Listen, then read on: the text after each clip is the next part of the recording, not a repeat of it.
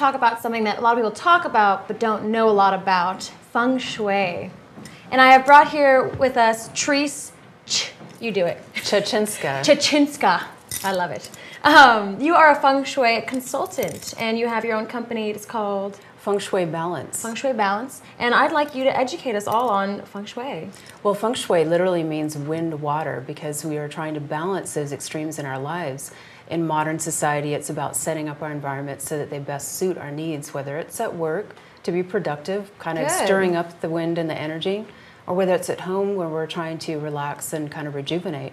That's where we want more peace. So it's about having the right balance in both spaces, also in communities. Oh, yeah. So we can actually do environments that where common meeting places, shopping malls, hospitals, where people congregate and interact. It actually influences the way that we interact, whether it's positive or negative. Oh, cool. So we really look at the energy flow in a space, whether it's helping us or hindering us. So in order to help us, so it would increase our health. If it's not, then we tend to feel really exhausted.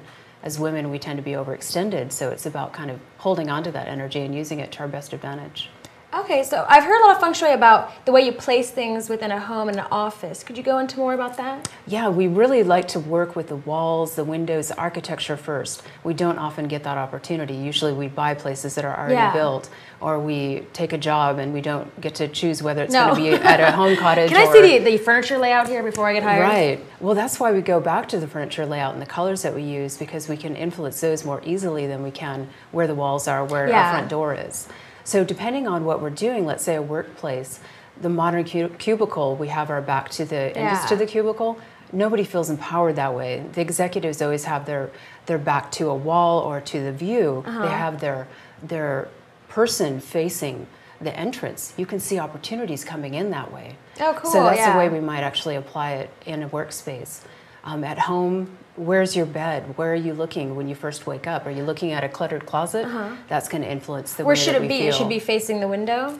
A window is something that's positive, a view, a solid wall, so you feel protected. And I've heard you have to put it in the center of your room or not against a wall. Tell me more about how, where the bed is supposed to be, because I sleep. Well, yeah, we all want to sleep and be rested in the morning. We also want to be sure that we have opportunity coming to our bed, in a sense that if we're in a couple, we don't want the bed up against a wall where both partners can't actually access the bed. Everything in Feng Shui matters. Every placement, it's a reflection of who we are and what we want out of life. So if we have our bed crammed into a corner, are we really inviting our relationship to succeed? Okay. So we want equal access on both sides. That's a really simple way of looking at it. So Feng Shui has esoteric parts about it, mystical parts about it, and very, very practical, sensible things. So it's a mixture of both of those. Makes sense. Who wants to be in a corner? Right. You go to the bathroom to crawl over the person. Right. So you want it to be easily accessible, and that means that you both have a safe place to exist in that relationship. Very cool. Now, you mentioned something earlier to me in private about architecture, about how they place buildings, facing certain ways. Where's the door supposed to face, the front door, east, west, north, south? Well, there's different types of Feng Shui. It's as vast as there are diets in America. Okay. It depends on what it is that you're looking for. There's compass Feng Shui, which is what you just mentioned, which is based on northeast, south, and west directions. Qi flow Feng Shui, which is what I do, and Qi means life force energy. Okay, cool. That's about really looking at the space that we're putting the environment and determining it based on the space and the needs of the space. A retailer is going to need a storefront that's right on the street, whereas somebody a therapist, let's say, can afford to be on the third floor back set away from the street. So in that regard, it depends on what we actually need the space to provide.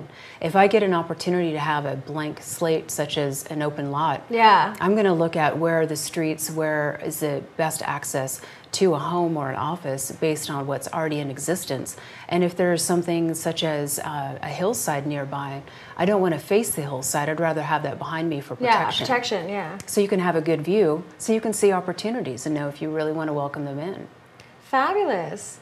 Well, tell me about your website if you want to learn more, because I already have so many questions. We're running out of time. Well, I mentioned that Feng Shui literally means wind, water. Yeah. So the name of my website is www.windwaterbalance.com. Windwater.com.